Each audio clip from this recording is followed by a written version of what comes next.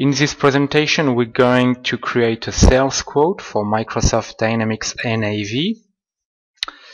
So we'll be able to create a quote for a customer or for someone who is not a customer yet.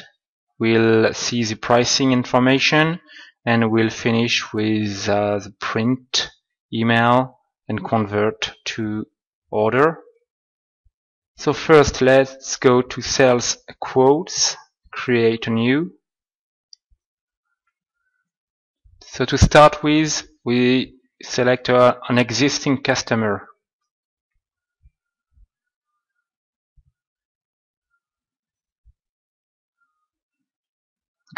We can enter the delivery information if it's not necessary, and the location code, it's a good idea to enter it if it's relevant.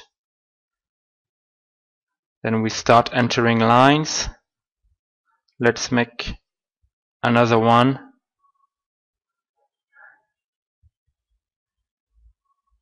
And the pricing is automatically calculated. Now second, let's go and try to do a quote for someone who is not a customer yet. So we don't put that on the fields displayed.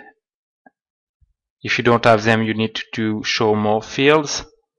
We select Sell to Customer Template Code.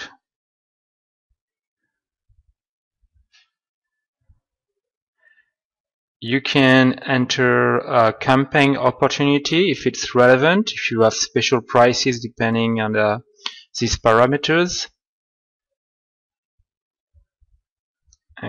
And as we did before, we enter a line.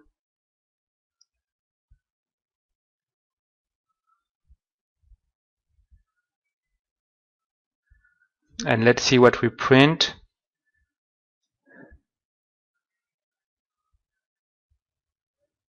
So no customer information, but a quote with the list price.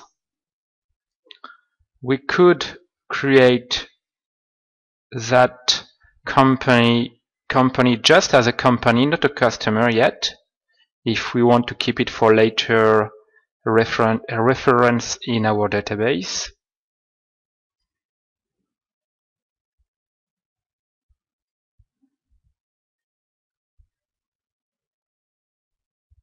Okay, so now we know that company. If they come back, we can do another one by just recalling them, and it appears on the quote now.